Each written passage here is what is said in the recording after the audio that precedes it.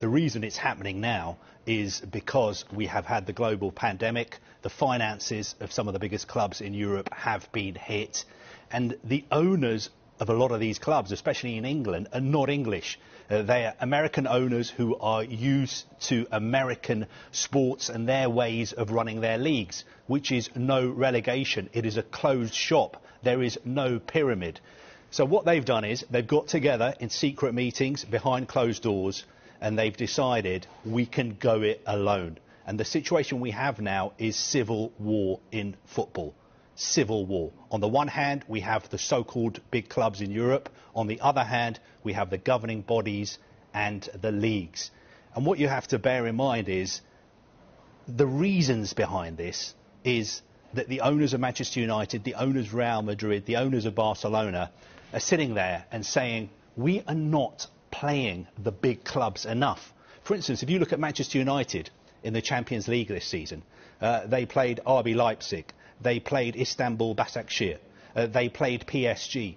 To the owners of Manchester United, that is not enough. They want to play Real Madrid, they want to play Barcelona, they want to play Juventus every season and sell the TV broadcast rights for those games. That is the end game. It is all about money. The owners of these clubs are seeing dollar signs, they're seeing pound signs. At the moment, from being in the Champions League, they're making 50, 60, 70 million pounds a season. Being in this new competition, they stand to make something like 250 million pounds a season. So as far as they're concerned, it is a no-brainer. But I would have to say, I have never seen a proposal like this before in football, which has been greeted with universal condemnation. I think you would find it very difficult to find anyone who would stand up and say this is a good idea. It'd be interesting to see if the owners of some of these clubs want to do TV interviews today. And I think what will be very interesting in the future is to see what the players and the managers say about this. Because we've heard in the past people like Jurgen Klopp say he's totally against a European Super League. What is he going to say when he's asked at his next news conference? What are the players going to say? What is somebody like Jordan Henderson going to say? What is Marcus Rashford going to say? Do they really want to play in a closed league? Do they want to be kicked out of the Premier League? Do they want to not be able to play in the World Cup or play for England? I think that is going to be crucial. And one other point I would make is this is all to do with money. Nothing else apart from money. And bear in mind, people call this a European Super League. There are, 56 countries in Europe. There's only 3 countries taking part in this. England, Spain and Italy.